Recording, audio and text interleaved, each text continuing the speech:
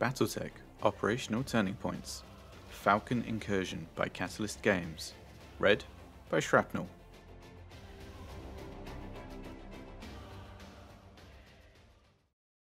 Reeling from their war with Clan Wolf, the Crusaders of Clan Jade Falcon were spoiling for action against a worthy foe.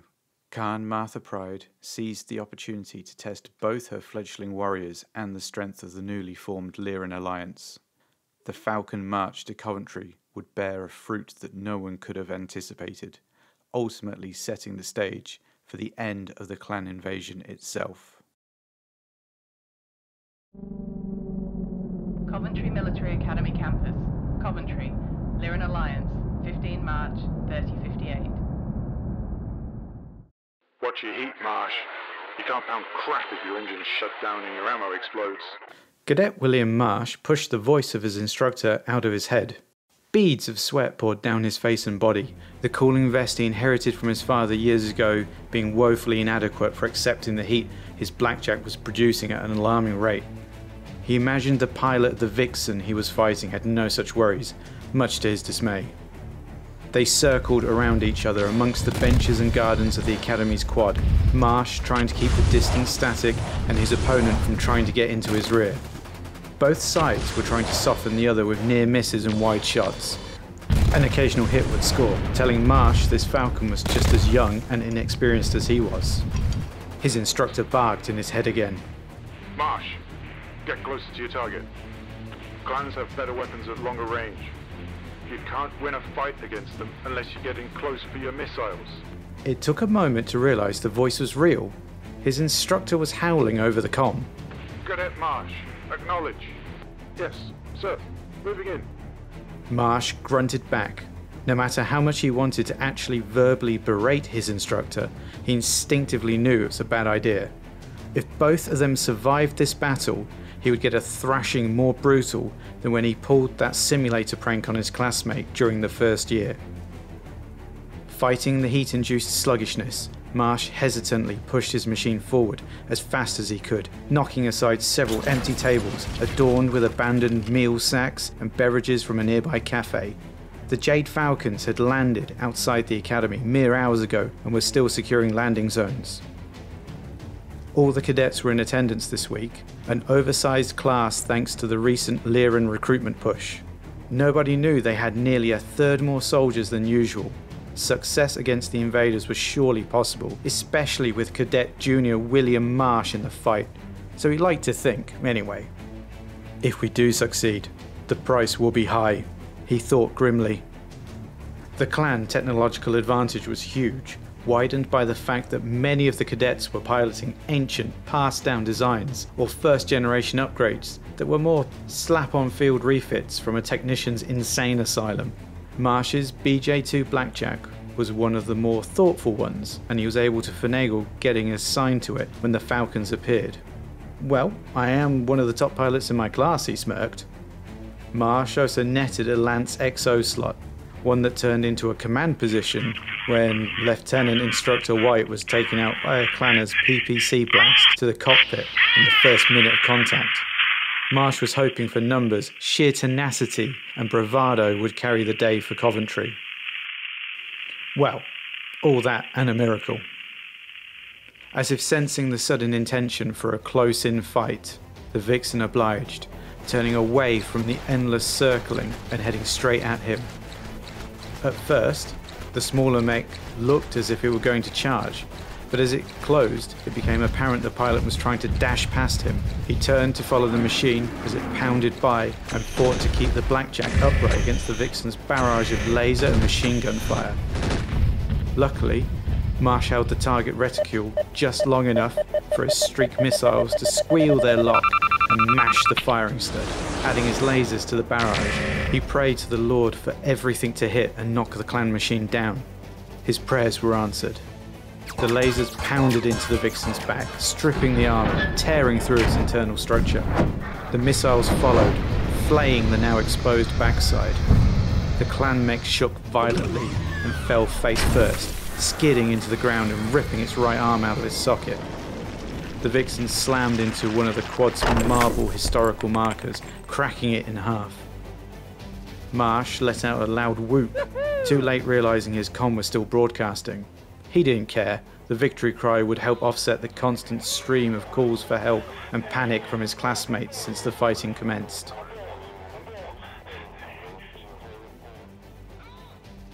Vixen down! Jeremy, you owe me a beer. His landsmate retorted quickly, I'll deduct it from the two you owe me, Willie. silently cursing Jeremy for using that name. He stumped the blackjack closer to the fallen prey, admiring his handiwork. Good work, Marsh. Echoed the voice of his instructor. Was that a hint of pride in his voice?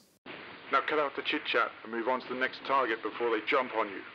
Acknowledging the order, Marsh started to turn back to the front line when he suddenly thought he saw the clan mech shift. Or was it just the chassis settling on the ground? Marsh yelped as the Vixen began to heave itself upwards from the ripped earth. Backing up, he reflexively gripped his firing triggers, emptying all of his weapons into the backside of the Vixen and slapping down on the shutdown override. The blistering heat dumping into the cockpit seared his skin for several seconds. The weapons at such short range on a stationary target near guaranteed success. He swore he could see the ground through the holes he just put into it. The Vixen disappeared in a ball of plasma fire as its engine lost containment. The soft wave of heat that washed over the blackjack threatened to again shut down the mech.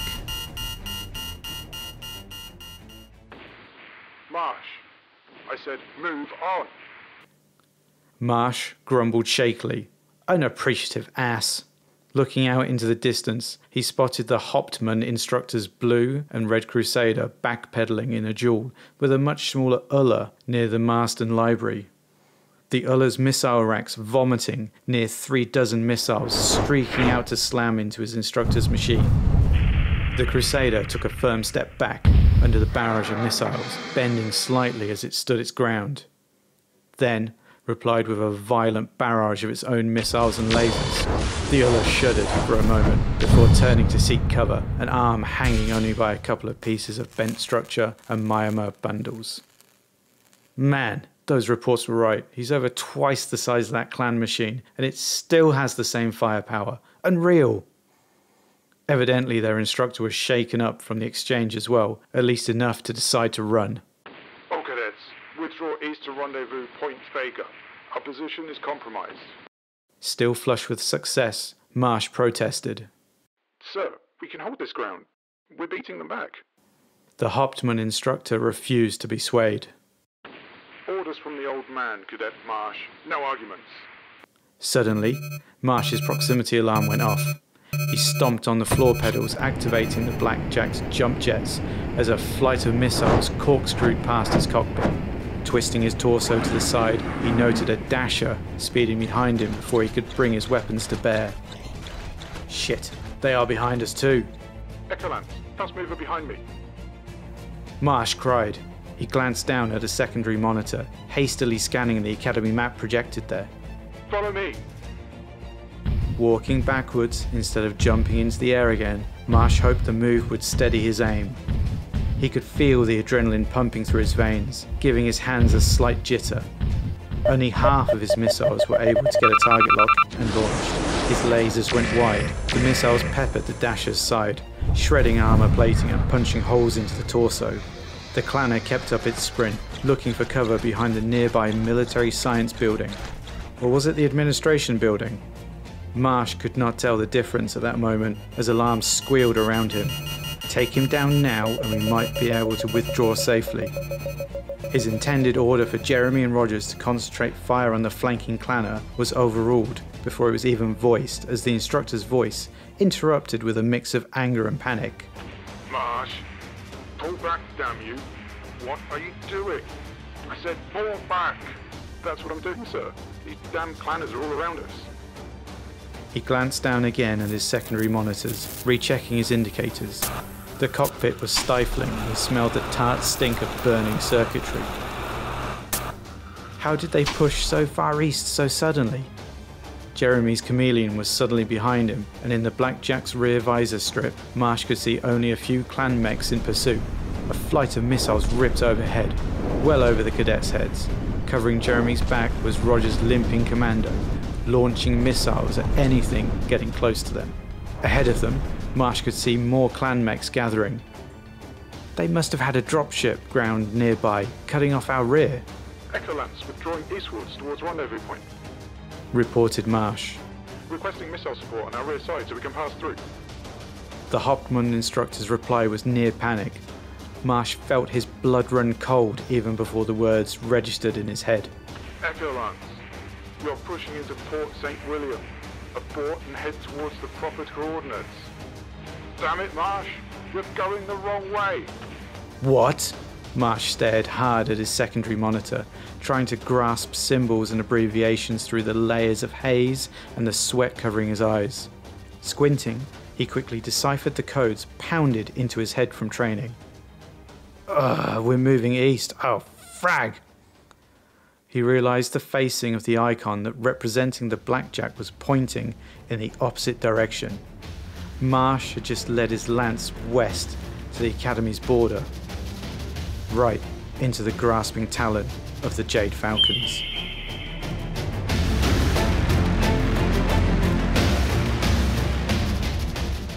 Hi everyone, Shrapnel here, and thank you for listening to my second ever reading of a BattleTech book on Battletopia. First up, let me apologise. I've been under the weather this week, so my voice isn't great, but I really wanted to record this story for you guys. So, my first clan story, and it's setting them up for the ultimate downfall, shall we say? Now, no clan hate here, but you did get beaten by a blackjack, so, nah. Seriously, I love blackjacks. One of the first ever mechs I got in the BattleTech cards when I was a kid, so love them. This one was a fun one to try and do with the dynamic movements and the weapons and the stompy sounds without blowing out your ears. It's been difficult to mix it all together, but I hope you enjoyed it and you'll stay tuned for the next installment. If you guys listening out there have any particular story about a hero, a villain, mech event you'd like me to read, just hit me up in the comments. I'm always happy to add more stuff to my list because you can never have enough BattleTech, can you? And as always, if you like this, give it a thumbs up, subscribe if you haven't, and if you'd like notifications, hit the belly thing. I'm Shrapnel, and I'll see you all for another story. Stay safe, everyone, and remember, no guts, no galaxy.